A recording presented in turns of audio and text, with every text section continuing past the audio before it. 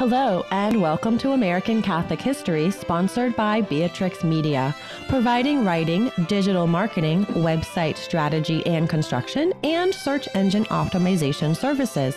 Visit beatrixmedia.com. Experience your world communicated. I'm Noëlle Crowe. And I'm Tom Crowe.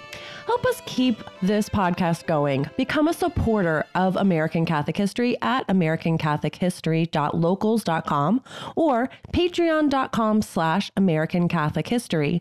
We've got some great perks for supporters, including interviews, gifts, live discussions, videos of places that we travel to, like now we're recording from St. Benedict Abbey in Massachusetts, and even items that we pick up while we're on our travels. For more information, visit our website, americancatholichistory.org. Also, be sure to give us a 5-star rating and a great review at Apple or Spotify or wherever you get your podcasts. These help others to find us. Today, we're talking about Father Francis Sampson, an Army chaplain who parachuted into Normandy in the wee hours of D-Day. He was also the man behind the events that inspired Steven Spielberg's war epic, Saving Private Ryan. But what he did in that episode was not the most epic part of his story. Right. The story in the film was significantly embellished, even if the underlying point was the same. But like you say, his work on that case was not even close to the most awe-inspiring part of his service. No, his work with the wounded and dying in the days after D-Day are far more harrowing. He was even nominated for the Congressional Medal of Honor for those actions. He didn't get the Blue Max, however, because of an unwritten rule about non-combatants being ineligible for the military's highest honor. All of this came after he literally didn't know what he was getting himself into when he signed up for Paratrooper school. When he did realize what it meant, it was too late to back out. Well, it was too late for him to back out. Right. Someone else may have, but he was the sort who, once he set his hand to the till, did not look back. And it was that dedication to duty, to doing the right thing that was in front of you, that would be so important for his boys following D-Day. But not just D-Day. He was a beloved chaplain throughout World War II, jumping during Operation Market Garden and then being in the Battle of the Bulge, and then as a prisoner of war for the last few months of the war. Okay, so let's tell his story. Absolutely. He was born on Leap Day, February 29th, 1912, in Cherokee, Iowa. He was a good athlete growing up, and he attended the University of Notre Dame, graduating in 1936. He entered seminary for the Diocese of Des Moines and was ordained a priest in June of 1941. Within a year, he asked his bishop for permission to become an Army chaplain. His bishop consented, and Father Sampson reported to chaplain school, which was done at Harvard University at the time. When he completed the 5-week chaplain school, he volunteered to fill the need for airborne chaplains. As we said, at the time, he didn't fully appreciate what this would mean. He just saw that there was a need, and he said, like a zealous young businessman starting in a strange town, I was ready to join anything out of a sheer sense of civic duty. But, he said, frankly, I didn't know when I signed up for the Airborne that chaplains would be expected to jump from an airplane in flight. Well, he found out really quickly. He shipped to Fort Benning, Georgia, the home of Paratrooper school, and he went through the grueling training. He was athletic, but this training punishes the strongest and most fit men. And beyond the grueling training is just the inherent danger in falling from the sky and running into the ground, or whatever you happen to be blown into. Father Sampson nearly drowned during one jump when he ended up in the Chattahoochee River. When he successfully completed Paratrooper school, he was sent to the 501st Airborne Regiment, which was part of the 101st Airborne Division, the famous Screaming Eagles. He became a quick favorite among the men for his dedication to them. He was humorous, accessible, and good-natured. He quickly acquired a nickname, Father Sam. But his relations with the regimental commander weren't so warm. Colonel Howard Johnson, no mention of whether he had red hair, was a rough and profane man. He was excellent at preparing a fighting force, serving ice cream, no, that's a joke, but Father Sampson believed he was overly profane. Father Sam voiced his disapproval of the colonel's language. The colonel wasn't receptive to this correction, and relations between the two men were strained. Father Sam went through combat medic training, skills which would come in very handy before the 501st shipped out to England in January 1944. Upon arrival in England, the already strained relations between Father Sam and Colonel Johnson exploded when Father Sam found out that Johnson had required the men to carry condoms with them when they went out on leave. Johnson even kept a big bowl of them where the men could help themselves. Father Sam could not abide this assault on the conscience rights of his Catholic troops and the attack on the moral uprightness of the rest of the troops. He confronted the colonel, who barked at him, "You take care of their souls, chaplain. I'll take care of their butts." So the colonel just didn't get it. No. And the chaplain would not let this one go. He sent the matter up the chain and wrote home admitting that his opposition on this matter might cost him his job. Well, word finally came back down in favor of the chaplain's case. The colonel had to drop his requirement and the big bowl of prophylactics went away. Score 1 for religious liberty and conscience rights. D-Day came on June 6, 1944. The night before, June 5th, Father Sam was among the 13,348 paratroopers who boarded 821 planes to fly over the English Channel and drop behind enemy lines. Father was armed with a mass kit, hosts, prayer cards, oils for anointing, one canteen filled with sacramental wine, another filled with medicinal alcohol, and a first aid kit. Aboard the plane, Father led the men, somber and quiet, in a prayer. As his plane flew over the channel, he saw the massive fleet of Navy ships, more ships than he could count. They crossed into French airspace, and the anti-aircraft fire made a tremendous and deadly fireworks display all around. Bullets pierced their own plane. One man was hit, but not badly. Father's turn to jump came. As he left the aircraft and his parachute deployed, he surveyed his surroundings, suspended in the air with bullets whizzing past, and he marveled that any of them survived at all. He then collapsed part of his chute to accelerate his descent and put his life in the hands of his guardian angel. Well, his guardian angel didn't let him die, but it was a near-run thing. He landed in a deep, flooded drainage ditch and was nearly drowned. He managed to cut himself free, then had to go back in and dive for his mass kit and sacred essentials, which were at the bottom of the ditch. He and some other members of the 501st found each other. They witnessed 3 transport planes get shot down and crash, and they prayed for the souls of the crew. Then they made their way to a larger group that had coalesced around the town of Basse-Audeville. Father Sam found the aid station there with about a dozen wounded guys in it who clearly could not move or be moved. But the rest of the paratroopers in Basse-Audeville were leaving the village that night to head to the main rallying point some miles away at La Barquette.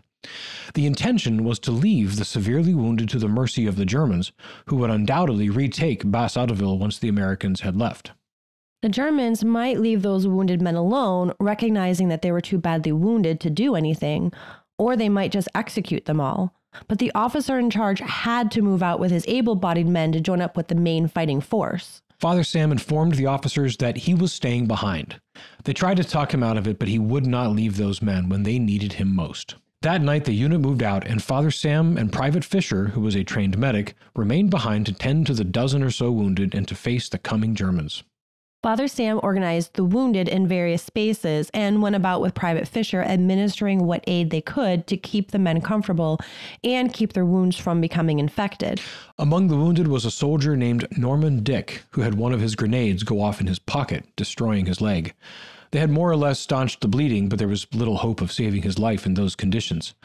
That night, Father Sam spent much time sitting with Norman Dick, giving him plasma transfusions, comforting him, and listening to him reminisce about his family. He had lost both parents during the Great Depression, and he had made his way as a carpenter before being drafted. Norman Dick died about 3:30 a.m. in Father Sam's arms. After a short prayer service, Father Sam and Private Fisher wrapped him in a parachute and placed him outside the cottage. The next day, it took the Germans a while to realize that the Americans were not in Basse-Audeville any longer. Around 10:30 or 11, the Germans finally approached the small aid station. Father Sam, in an effort to prevent the Germans from just riddling the old cottage with machine gun fire, went out with a white flag.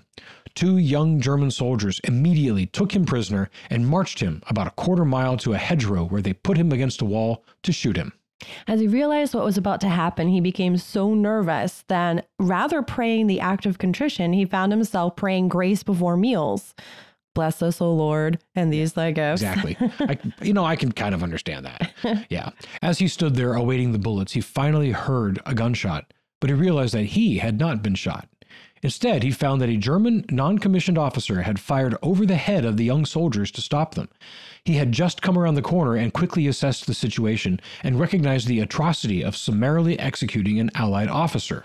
And then he realized that Father Sam was a Catholic priest, and he shoved the soldiers away.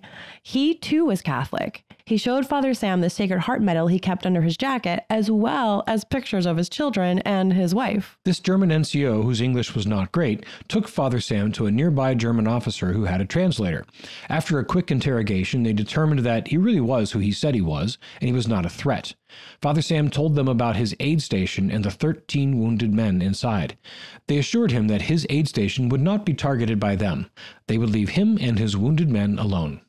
Meantime, hearing the gunshots, the men back at the aid station assumed the worst, that Father Sam was a goner. They were distraught until he walked back through the door. They were so relieved to have Father Sam back. That night, the American forces began their efforts to retake Bas-Adelville. The first part of the plan included large amounts of artillery. They didn't know there was still a pocket of Americans hunkered down in a house in one of the sectors of their targeted area. But beginning at midnight, shelling from American artillery made that night a living hell for the men still in the aid station. The ear-splitting sound, the disorientating percussive waves. Some shells fell near enough to rumble the house, shatter windows, and cause plaster to fall from the ceiling. Father Sam did his best to keep the men calm, and he maintained his own poise throughout. One of the men, Private John C. Marney, commented, "Father Sampson was just as calm as if nothing was happening." Sometime in the morning, a shell finally struck near enough to the aid station to collapse the pantry and kitchen area, fatally injuring the two men who had been put in those rooms for a lack of space elsewhere.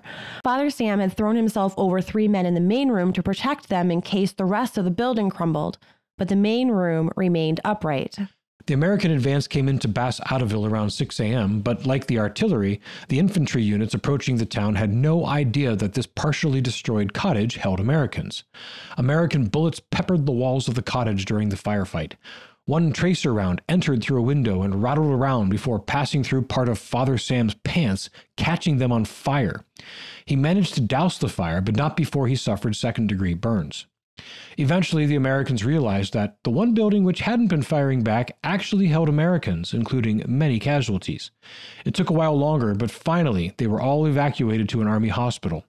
Father Sam's longest 3 days were over. He managed to keep 11 of the 14 men alive. When Colonel Johnson heard of the chaplain's actions, his selflessness and grit, his opinion of that meddlesome priest changed. He recommended Father Sam for the Medal of Honor, and from that point on, no one ever gained as much respect from Colonel Johnson as the priest who stayed behind. Following his harrowing days at Bas-Adelville, Father Sam was at a hospital in France where a distraught soldier named Fritz Nyland told Father Sam that he learned one of his 3 brothers had been killed and was buried nearby.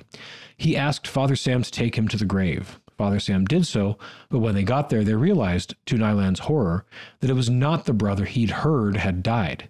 It was another of his brothers. But the original brother had, in fact, been killed. On top of this, Nyland's 3rd brother had been reported missing after being shot down in the Pacific Theater. Under the Department of Defense's new sole survivor policy, this meant that Fritz had to be removed from the war zone lest his parents lose all 4 of their sons. Fritz resisted, saying he wasn't going to leave his boys. Father Sam told him, "You can take it up with General Eisenhower or President Roosevelt, but you are going home." The lone survivor policy followed on the tragedy of the 5 Sullivan brothers. They insisted on serving on the same boat, and they all died when their naval vessel, the USS Juno, sank in 1942. Father Sam's adventure with Fritz Nyland, of course, is the real story behind Saving Private Ryan. Not as dramatic as the movie. The young man wasn't way out in the middle of France. He was right there in a military hospital. Father Sam jumped into Holland during Operation Market Garden and then was taken prisoner in December of 1944 during the Battle of the Bulge. He and thousands of Allied soldiers were force-marched 185 miles in 10 days from Belgium through Luxembourg and into Germany, where they were loaded into boxcars and taken to a POW camp on the north coast of Germany. Through the forced march and for 4 months in the POW camp, Father Sam was a true shepherd to his men. In the POW camp, he asked to be sent to the part of the camp where the enlisted men went, rather than the nicer part where the officers were. He offered Mass daily, led prayer services, and administered the sacraments as he could. On Good Friday, 1945, he led the men in the Stations of the Cross. The POW camp was liberated by Soviet troops on April 28, 1945. Father Sam eventually returned to the United States in October of 1945, but he wasn't out of the military long. In July 1946, he rejoined as a regimental chaplain for the 505th Airborne Regiment, which was in the 82nd Airborne Division. With that regiment, he served in Korea until 1951, when he returned to the U.S. After a few other posts within the military chaplaincy, he was elevated to the rank of Major General and made the Chief of Chaplains for the Army in 1967. He served in that post until he retired from the military in 1971. He had earned a Purple Heart, the Distinguished Service Cross, and a host of other medals for his service. And after that, he went back to being a parish pastor. Imagine having a pastor with a history like that. I know, seriously. Come up to him and complain, Father, somebody really needs to do a better job scheduling who has which room in the parish hall. Yeah, or Father, why can't we have fill in your own pet Catholic thing here? Right. And Father replies, oh, that's interesting. Have I told you about the time I was nearly shot by German soldiers and then went back to tending to wounded paratroopers under heavy bombardment by my own artillery? Yeah, that was really something. So what was that you were talking about? Right. We jest because Father wouldn't have done that. His life was just seeing the thing that needed doing and then doing it. He cared for souls no matter the circumstances. Yeah, he joked that while so many saw him as such a heroic figure, he insisted that there was no one in France as frightened of the dangerous situations as he was, that no one's knees would knock as loudly, nor would anyone's heart race as fast. Yeah, but to all outward appearances, he was cool and calm. And that humble way of being was part of why it took another dozen or so years before the question of his Medal of Honor came up. Right. He had intentionally omitted the Medal of Honor nomination from his official memoirs and all published recollections. But in the 1980s, he was involved with ROTC at Notre Dame. One evening, he recounted the story of his time in Bass Atteville to Sergeant Major Francis Boyle, the chief ROTC instructor at Notre Dame. Boyle was so amazed by the story and so shocked that Sampson's Distinguished Service Cross hadn't been elevated to a Medal of Honor that he wrote to one of Indiana's senators, Dan Quayle. Quayle looked into the matter, and the long, convoluted answer came back that, though Sampson had been recommended for a Medal of Honor, General Marshall, who had discretion in the matter, reduced it to a Distinguished Service Cross, which is the next highest honor, simply because of an unwritten rule in place at that time that non-combatants, like chaplains and medics, could not merit a Medal of Honor. The rule was unfortunate, and by the end of the war, medics, though not yet chaplains, were being awarded the Medal of Honor. And then, by the end of the 1960s, the rule was set aside entirely. For one, Father Vince Camparano, who we talked about in a previous episode, was awarded the Medal of Honor in 1969 for his sacrifice in Vietnam in 1967. And then in 2013, Father Emil Capon received the Medal of Honor posthumously for his sacrifice way back in 1950 in Korea. So there's precedent. Yes. But according to the military brass, there were circumstances about how the process was handled in Sampson's case that made it impossible for his case to be reopened and reviewed for an elevation of his Distinguished Service Cross to a Medal of Honor. But as Father Sampson no doubt knew, the honor of the Medal of Honor wasn't the point. And it certainly isn't the goal. Yeah, in a way, earning a Medal of Honor may have been a burden to him, more as expected of MOH recipients. He would have had a harder time living his final years in relative obscurity, using his investments and pension to support many, many charitable causes. And he knew that the men whose lives he saved physically and certainly spiritually were the more important reward. And he certainly had many of those. Yes. This has been American Catholic History, sponsored by Beatrix Media. If you enjoy American Catholic History, become a supporter on Locals or Patreon. Get information about both and the perks of being a supporter at americancatholichistory.org/support. Also, on our website, sign up for our newsletter, learn more about Father Sampson, see our upcoming pilgrimages, and find other episodes. And be sure to check out our sponsor, Beatrix Media, providing writing, digital marketing, website strategy and construction, and search engine optimization services. Visit beatrixmedia.com. Experience your world communicated. We love getting your feedback and suggestions for episodes. You can email us at feedback@americancatholichistory.org. Find us on Facebook at facebook.com/American Catholic History, on Instagram at ACH_podcast, or follow us on Twitter at ACH1513. I'm Noëlle Crowe. And I'm Tom Crowe. Thank you once again for joining us on American Catholic History, sponsored by Beatrix Media.